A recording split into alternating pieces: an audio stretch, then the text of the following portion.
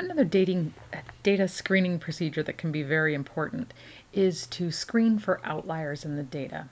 So let's do that real quick. We'll go through and go Analyze, Descriptives, Descriptives.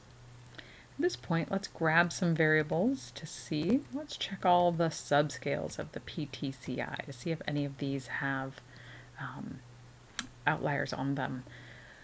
In order to find an outlier, what we're looking for is a z-score on that variable that is greater than 3.29. Basically, that means that score is more than 3.29 standard deviations away from the mean, which is a highly unlikely value to have.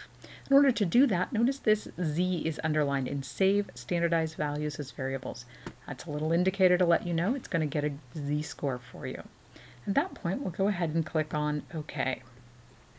It's gone through. If we go back to our data set now, we'll notice that at the end, it has created a set of z-score variables for us. So now we have z-scores on SB, NCS, and NCW. Let's go back and run descriptives on those new z-score variables. Go ahead and hit reset, kick everything out of there, and just grab our 3 new z-score variables. We'll go ahead and pop those over. And all I really need right now is just a minimum and a maximum value on those. I just want to see if any of them are greater than 3.29 as an absolute value. And that'll let me know if we have any outliers. So our first variable, PTCI-SB, has a minimum score of negative 0.61 if we round, and a maximum of 4.13. Clearly we have an outlier on that variable on the high end.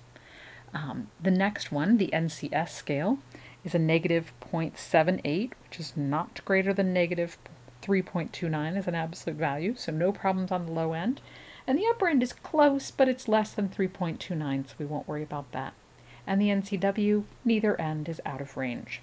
So let's go see if we can find that outlier on the SB scale. We're going to click back to our data set, and we're going to click on it and sort descending. That puts the highest z-score at the top. Now we can actually see, we actually have quite a few items on this subscale that would count as outliers. So all of these have z-scores that are greater than 3.29. Now, what we actually need to find out is what value does that relate to on the SB scale.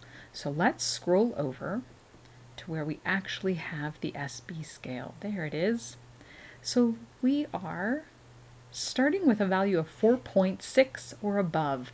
All of those, any value that's 4.6 or above, for this data set is a univariate outlier.